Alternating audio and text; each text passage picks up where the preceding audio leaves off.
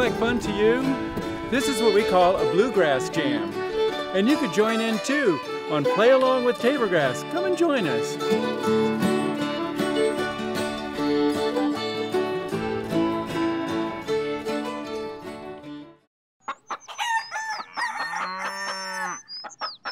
One, two, three, four, 1, 2, 3, 8. Play along with Taborgrass.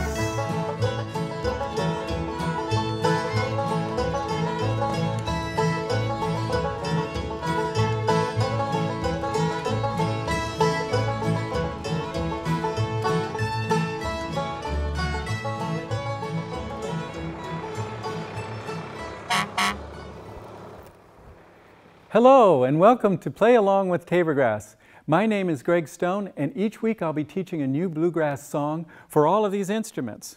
We have the guitar, we have the mandolin, we have the banjo, and the fiddle. This episode is an introduction. Before we start with the lessons, I would like to give you a few tools to help you participate at home. I'd also like to take this opportunity to tell you about a class that I do every Saturday from September to May in Southeast Portland called Taborgrass.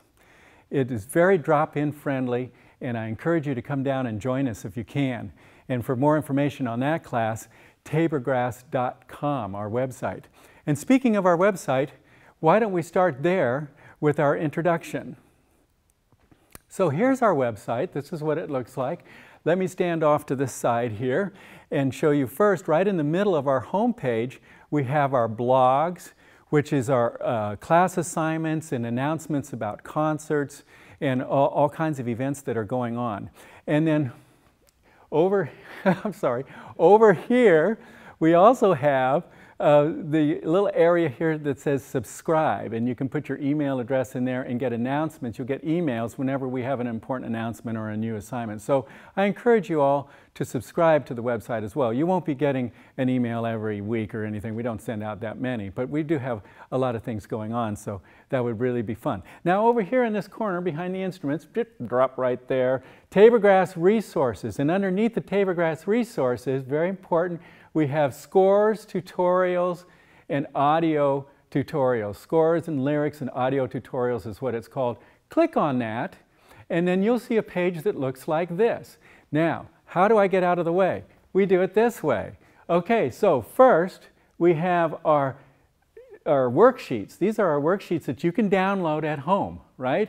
And then down below, we have the actual songs and tunes that we'll be doing in this class, and you can download the music that you'll be using at home as you play along with us. So this is very important to use the website. It is free to use and it's for you to use, and I encourage you to do that. You'll need to use it actually to download the sheet music that we play in this class.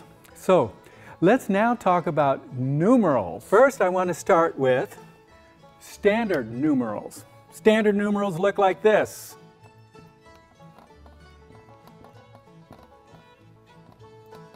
And these numerals can represent many different things. They can represent the frets on an instrument, like the guitar. They can represent the frets on a guitar. 1, 2, 3, 4, 5, 6, 7, 8, so on and so forth. Thank you. They can also represent the numbers of your fingers. 1, 2, 3, 4. If you have any more than 4, then you're going to be a wicked player. You're going to be very fast. But most of us only have 4 fingers, right, and a thumb. So it can also designate that. It can also designate the degrees of a scale. 1, 2, 3, 4, 5, 6, 7, 8. Or, you know, we say back to 1 here in the degrees of the scale because we start all over again at 8, right? That's the octave. You know, an octagon has 8 sides. This is what an octave is. So these standard numerals can represent a lot of different things. So watch out for that when we get into the music and those kind of things. Now, while we're on the scale, if you take the first, the third, and the fifth degree of a major scale, you put those together, and that's called, if you play them all at the same time, It's called a chord, right? That's what a chord is the first degree, the third degree, and the fifth degree of a scale. Well, we designate chords by using Roman numerals. So we want to get away from the standard numerals and get to Roman numerals that look like this. 1, 2, 3, 4, and so on. These are Roman numerals, and we use these symbols to designate chords. What chord are we playing? We're playing a 1 chord or a 2 chord. Let's say we're in the key of C. This would be C. This would be a D chord. This would be an E chord. And this would be an F chord, right? We just go right on up the scale. So now that we're talking about chords, let's go to our chord chart. Here's our chord chart. And we start out with a column of keys. Now, thank goodness this is bluegrass, because 90% of bluegrass is only in these 5 keys, right? C, D, G, A, and E. So we're not studying jazz or classical music right now, so we don't have to worry about all 12 keys, right? We just have to worry about 5 of them. That's good, isn't it? Now, another thing, because it's bluegrass chord progressions, 90% of every song and tune that we do is got the chord progression of 1, 4, and 5. In other words, if a song is in the key of C, it starts with the C usually. Then it'll wander over to the F chord, or the 4 chord. And then it'll wander over to the 5 before the end of the song, and then maybe back to the 1. It doesn't really mess with all of these others, right? Too much. All of these other chords on the right side there of the heavy line, we can forget about for now, right? Isn't that nice? So the only ones that we want to concentrate on right now is this square, and I call this the cheat sheet, and we'll be looking at this later on in our lessons. Now, the cheat sheet gives us the most common keys that we'll be playing. It gives us the 1, so that's the C, right, is the 1. D is the 2, E is the 3. What's the 4? F, right? We got F right there. And then just go one more in the alphabet and you have the 5, right? So that's how we get our chords. 1, 4, 5. Folks, I want you to memorize this at home, please. Memorize the 1, 4, 5 on your instrument. I'll have the guitar again, please. Thank you, Linda. So, 1, 4, 5, this is the way I learned it. When I was first learning the guitar, I was studying my chords. 1, 4, 5 covers a lot of pop music and bluegrass and everything. So 1, 4, 5, I mean like this. We're in C. 1, the F is the 4, right? The G is the 5, right? So what I would do is I just go 1, 4, 5, 1. Now, you at home, I'm not even thinking about 1, 4, 5. My fingers I've just got this memorized. Because these are all attached in songs. 1, 4, 5, always. Go to the D, 1, 4, 5, 1. Go to the A, 1, 4, 5, 1. I don't have to think about A, okay, now what's the 4? A, B, C, D's the 4. You don't have time. The ship has left, the boat has left the harbor by then. You're at the end of the song by the time you get to trying to figure that out. So I really want you to memorize the 1, 4, 5 in each one of these keys. So when we do a song in a certain key, you have the 1, 4, 5 already in your hand. You know, it's already there. Thank you. So now, let's go to our chord progression. Thank you, Linda. So this is what a chord progression looks like. This puts these chords in motion, okay? This is a chord progression to a certain song. You see 16 squares here, right?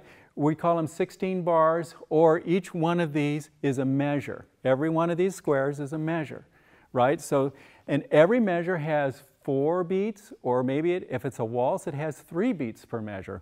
1, 2, 3, 1, 2, 3, 1, 2, 3, 1, 2, 3. That's a waltz, right? Or it's 4/4 time. More commonly, it's 4/4 time, meaning there's 4 beats for every one of these measures. 1, 2, 3, 4, 1, 2, 3, 4, and so on and so forth, right? So let me put down the chord progression for a song that we all know, You Are My Sunshine. Or I hope you know it anyway. I think a lot of us do know it. So I'm going to try and start with something familiar like You Are My Sunshine. So You Are My Sunshine goes like this. My only, na, na, it's in my head. You make me happy when skies are gray. You'll never know, dear, how much I love you. Please don't take my sunshine away. Now this is a very typical progression in bluegrass. You have 16 bars, and this is how it goes. So now we put everything in the beat. We have the chord progression. So we start, say, with the C chord right here. You are my sunshine. 2, 3, 4, 1, 2, 3, 4, 1, 2, 3, 4, 1, 2, 3, 4, 1, 2, 3, 4, 1, 2, 3, 4, 1, 2, 3, 4, 1, 2, 3, 4, 1, 2, 3, 4, back to the 1, 2, 3, 4, so on and so forth. We finally get to the 5 chord here. Very typical progression. Start with the 1, go to the 4, back to the 1, and then a 1, 5, 1 to finish things off. So this is very important. Now, how come I'm not putting in a bunch of C's here just to make it less complicated? How come I'm just not putting down C and F here? How come I don't do it that way? How come we have to have all of this and all of these symbols? How come I can't just put down the letter to the chord? The reason is because everybody sings You Are My Sunshine in a different key. So I sing it in C, right? But somebody else might sing it in D. And so then I have to, oh boy, get the eraser out and turn these into Ds, you know, and then turn these into Gs. No, we don't want to have to do that every time somebody sings it in a different key. We just want to have one chord chart. It makes our life a lot easier. So we just use these symbols. And that's what gets us around. And if somebody calls out the key of C, you know what the 1 is, it's the C, right? You know what the 4 is, it's the F. You know the 5 is the G, okay? Because you've got that memorized. So very important stuff right here as far as our backup and what we're doing. Okay, now I want to talk about, this is really for the songs. We're talking about the songs. Songs we sing. We sing a song. We also have tunes. Tunes are instrumentals. We're going to go over here and we're going to look at tunes now. Now tunes are treated differently. We actually have music that we have for tunes because tunes that are just instrumentals are much more busy with the melody, as you can see, and they don't change keys because once you play a tune, all the instruments have the same voice, right? You don't have to change the keys. In fact, the fiddle players will be a little cranky with you if you do change the key on an instrumental or a tune. So tunes we treat differently. St. Anne's Reel, this is just an example for the mandolin and the fiddle, is in the key of D. We start it in the key of D. It's always in the key of D, so I can write that down. I don't need the 1, 4, 5 symbols, right? So we're in the key of D. Also, if you're not familiar with tab, this is how tab works. These lines are the strings of your instrument. In this example, this is a mandolin. But for your guitar and for your banjo as well, you have more lines because you have more strings, but it's the same example, okay? So these are the strings. This line is closest to your feet, and this line on the bottom is closest to your head as you're holding on to the instrument, right? So that's kind of a way to remember that.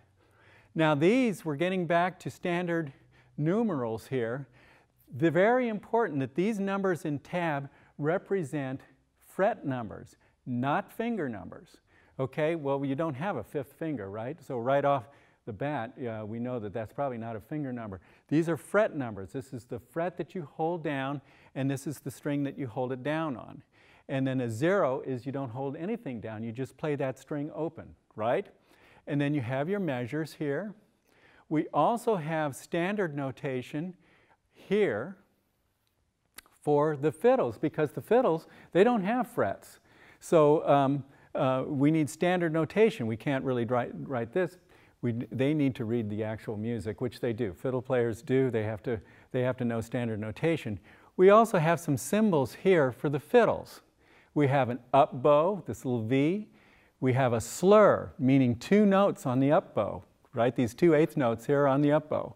Then we have a down bow that looks a little like a staple, and that's a down, up, bow, and continuing on and on. We have these designations here for the banjo. A T means thumb, an I means an index finger, and an M means a middle finger. And then if you see these little standard numerals here in parentheses, that's the finger you use on your left hand to grab these notes here on the banjo. Okay, so that describes all the different things that are going on with the music and all the different symbols. So this is going to help you out in the future. So I stress, please download the music from taborgrass.com for this class, and you'll have a week's notice as well as to what tune or what song we're going to be working on. We're going to alternate between the songs and the tunes, so it's going to be a lot of fun. We're going to learn 4 tunes and 4 songs to begin with, and then we'll just keep going as long as you folks want us to do, and it'll be a lot of fun. So stay tuned for our next episode, which will actually be, we'll actually pick up the instruments, and we will actually play music play along with Taborgrass. 1, 2, 3, 4, 1, 2, 3, 8. Play along with Taborgrass.